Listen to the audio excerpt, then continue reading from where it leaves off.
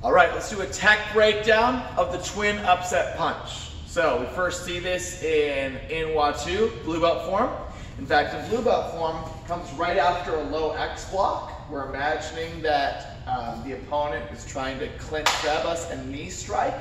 And we're gonna bring our hands back and hit the floating ribs. So let's break down what makes this technique correct. First of all, the hands are gonna be by the ribs, face down. I'm gonna keep the elbows behind.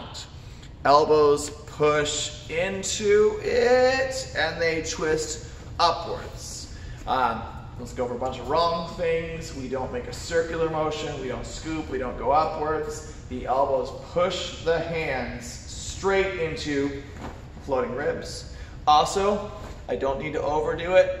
Nice and in close range is good. Right there. All right, that's the twin upset punch.